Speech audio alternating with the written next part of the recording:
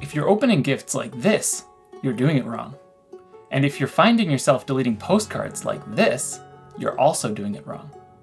This isn't my usual topic, but I see so many people wasting time opening gifts when there's a better way. In this video, I'll show you the optimal gift technique, which will save you up to 15 seconds per gift, allow you to open and send the usual limit of 20 gifts per day in just 3 minutes instead of up to 8, and allow you to never have to delete another postcard. Use the chapter markers to skip ahead if you just want the technique.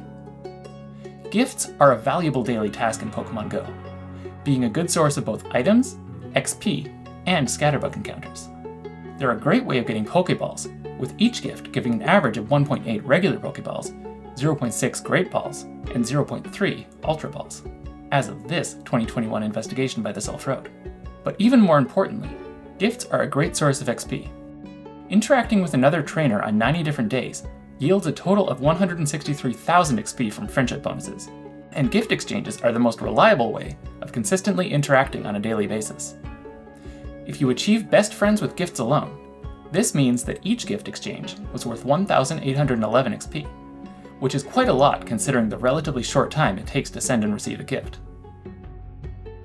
By pinning postcards from gifts, you earn a Scatterbug encounter at least every 15 gifts from a particular region. This is the only way to obtain Scatterbugs, so it's a good idea to pin the postcard from every gift you receive. But there's a problem with postcards. When you pin a postcard, it goes into your postcard book, and this book has limited capacity. Once it's full, it's a tedious process to select and delete postcards one by one. Let's talk about postcards first. It turns out that if you immediately unpin a postcard from a gift after pinning it, then you will still be credited towards a Scatterbug, but will never need to delete the postcard from your postcard book. With that out of the way, let's look at the complete gift technique, going from least to most optimized technique. When you open a gift, you first have to tap this pin to pin its postcard to make progress towards a Scatterbug. Then, you tap the open button, and there's an animation that shows what items you got.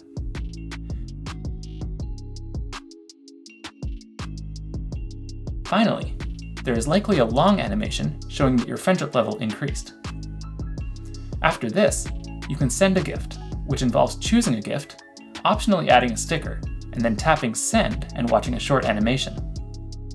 Overall, without doing anything, this takes about 24 seconds, or about 8 minutes for 20 gift exchanges. If you tap anywhere on the screen when it shows you what items you got, you can skip viewing each item. With this improvement, the send and receive takes about 17 seconds, or about 5.5 minutes for 20 gift exchanges. But there's an animation skip that we can do on both gift send and receive that brings us all the way down to 9 seconds, or about 3 minutes for 20 gift exchanges. Let's check it out. It turns out that for a moment after tapping open, we are able to tap where the X icon used to be, and this will cause the entire gift opening animation to skip. We can't do this too early or too late, but there is a reasonably large window of opportunity to do the skip. In this example, I was able to do the skip successfully about 1/3 of a second after the X icon has disappeared. The same skip can be used when sending a gift to save even more time. Wait for the animation to start, and then tap where the X icon used to be. In this example, I tapped about 1/4 of a second after the X icon has disappeared. If you can't figure out the timing, then just spam taps where the X circle would be. This will work, but might result in inadvertent taps after the animation is skipped. If you keep practicing, over time you'll learn to time the skip precisely. Thanks for watching.